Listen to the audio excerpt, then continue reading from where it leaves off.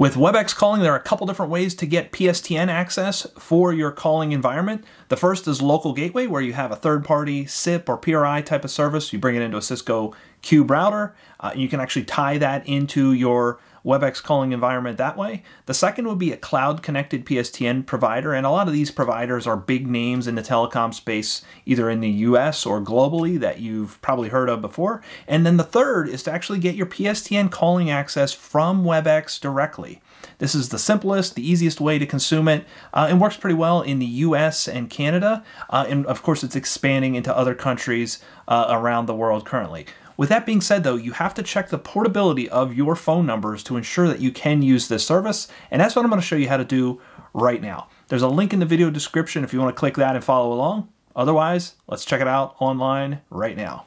So here you see the portability tool. We can actually come into here and type in a phone number. Now I'm gonna, to prevent people from just dialing this number and causing problems, I'm just gonna put in a bogus phone number, 000-123-1234. Pretty bogus number, right? No phone number starts with all zeros. And I'm gonna click check availability. You're going to see very quickly that it is a non-portable number because it's a bogus number, but it is a valid number format.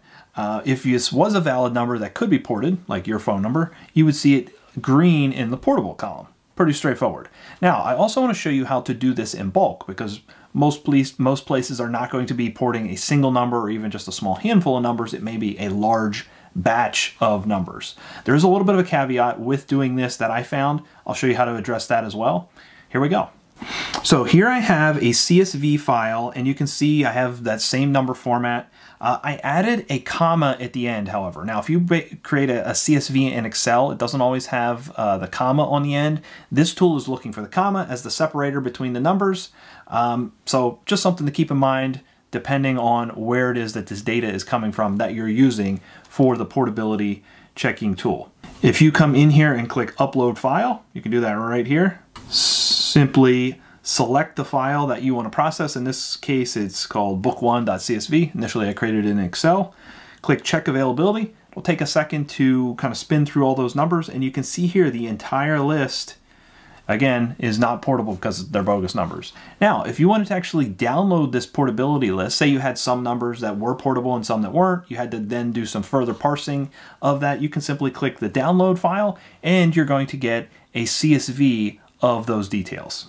In my case, the CSV that was exported is viewable on the screen here. You can see the portable column, the non-portable column, and the invalid column if for some reason you had a number with errors in it.